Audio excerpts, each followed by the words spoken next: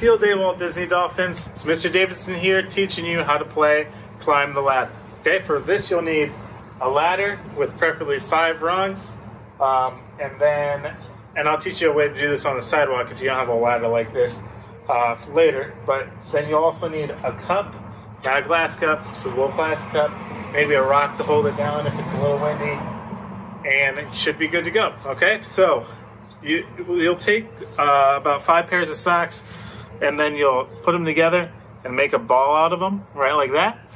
Okay, so you're gonna start with 50 points, and then each throw subtracts from that total count. You wanna knock this off of each rung. So you want like 5 levels, okay? So I'm gonna start by taking 10 steps away, or we're actually gonna go about, let's go 7. And since little kids have smaller feet, it'll be more fair because they'll be a little closer. Older kids will be a little farther back. Okay, so here's 1, 2, 3, 4, 5, 6, 7. Okay? And now we're gonna take throws. I'm gonna start at 50, subtract with each throw. 49, 48, okay, 47. Now I get to move up to the next one.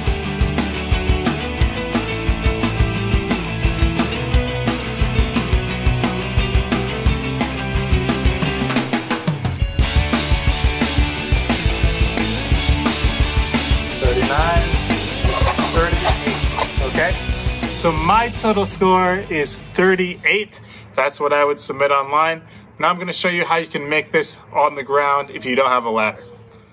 Okay, everyone, so here is how you can set it up on the sidewalk. You'll just need some chalk, a cup, and maybe a rock, and then some sock balls. And then what you need to do to set this up is draw an X, and then I took 7 steps, just like back there with the ladder, and then here's our first line, 7 steps away from that X. And then each one of these lines is 2 steps apart. Okay, so again, 5 levels, 1, 2, 3, 4, 5 up on that last step, and you play it the same way. Good luck.